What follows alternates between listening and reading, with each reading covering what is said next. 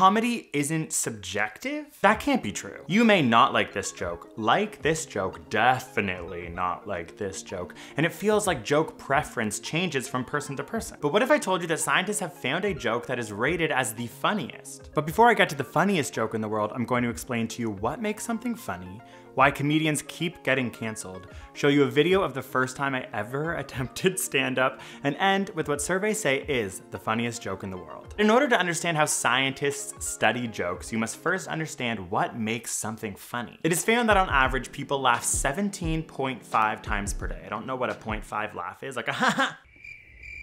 And a good sense of humor tends to always be one of the highest rated traits for friends, for spouses, and even lovers. Why are we so attracted to funny? It is predicted that human language evolved between 80,000 to 160,000 years ago, pushed by the evolutionary advantage of storytelling. Evolutionary biologists think it is because as a pack, it would have been helpful to tell stories about that other pack, to, talk about the dude over there who's kind of like killing everyone, or to maybe be like, wait, where are the berries at? Where are the berries at? In fact, a lot of theorists think that at first our language evolved as gossip, a way to sort of parse out and talk smack about the people around you in order to keep yourself safe by understanding who was dangerous and who was on your side. Humor and laughing, on the other hand, evolved as a signal to yourself and to others that things were safe, that things were okay. As hunter-gatherers, when we were laughing and when we were telling jokes, it meant that it was time to play, to socialize, and explore. That's why we still enjoy jokes now and comedians now and humorous things, because it's actually a sign that we are, in fact, safe. Which is really fascinating because in order to understand the best joke in the world,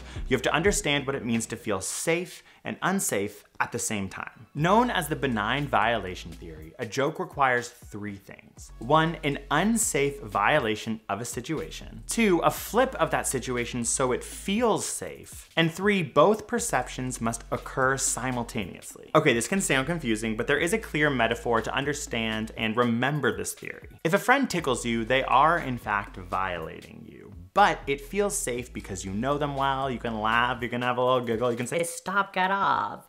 But if a stranger on the bus tickles you, yes, they are violating you, but there's no flip of that situation that feels safe. You feel unsafe, you push them away, you get upset, you don't laugh, maybe you pop their eyeballs out with your thumbs.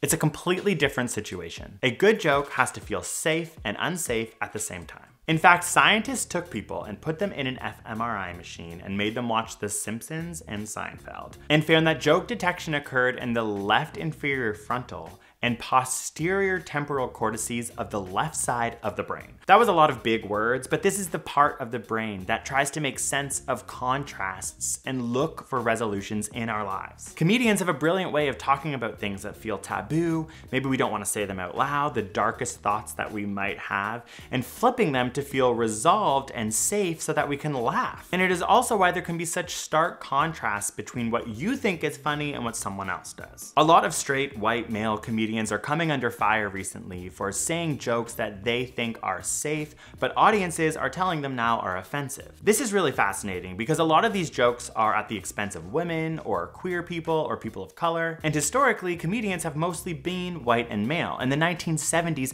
only 2% of professional stand-up comedians were women. In the 1990s, 20% of professional stand-up comedians were women, and now it's only 35% of professional stand-up comedians that are women. But it does mean that new voices have emerged in the comedy sphere, and comedy has essentially evolved because audiences are going to feel more safe seeing a woman make fun of a woman or a queer person making fun of the queer experience. And by proxy, these people are going to be better at telling these jokes, at making their audiences feel safe while talking about the taboo things that come along with being a queer person, for example. This now leaves the white men to have to think of new ways to make the benign violation theory work for them.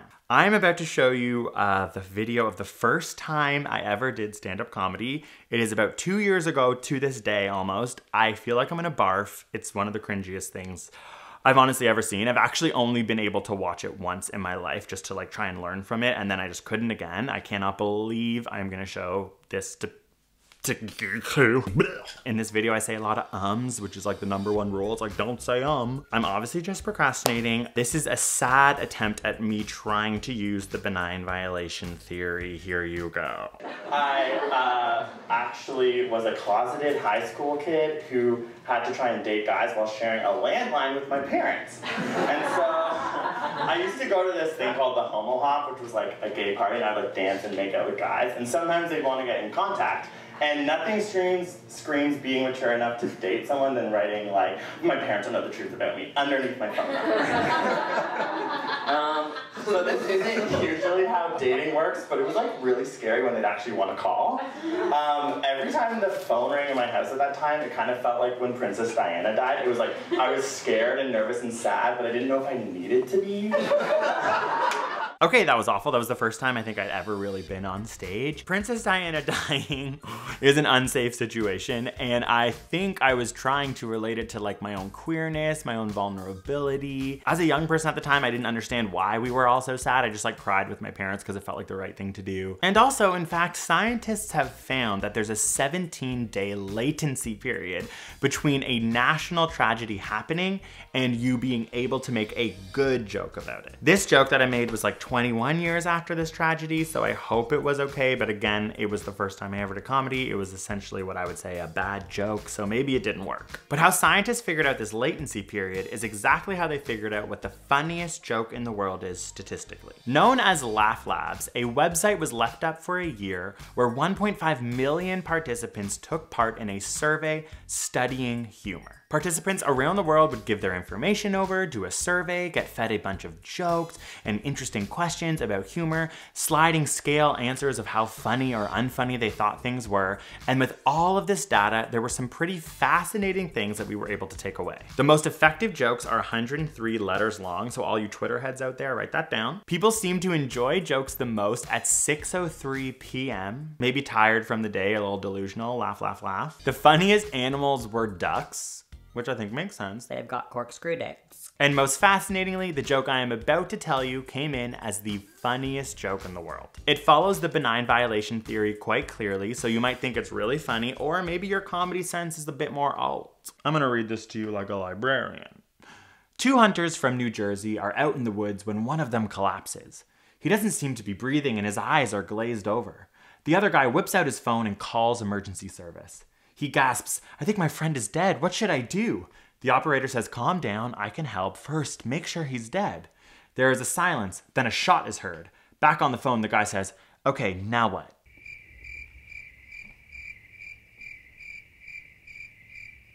I must say a bit too violent for my sensitive tastes. I find the neurophysiology and evolution of humor to be extremely fascinating, especially as someone trying to like attempt stand-up comedy. But the writer E.B. White did famously say that analyzing humor is like dissecting a frog.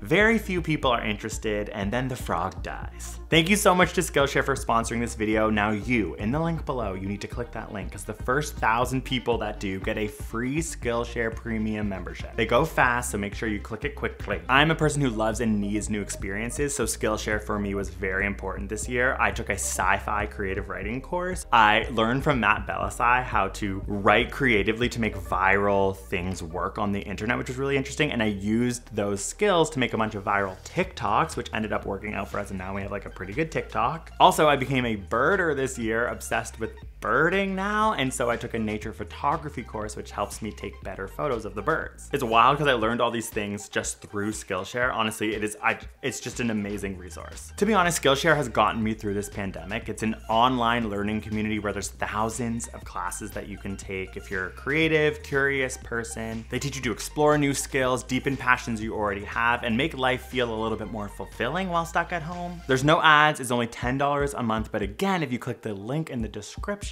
the first 1,000 people will get a Skillshare premium membership for free. I also think it's an amazing gift idea for the holidays. It's something that keeps on giving. You're giving someone an experience, which is always a really great idea. So use the link in the description as well for someone else. Thank you so much for watching. Make sure you subscribed, and we'll see you next week for a new science video.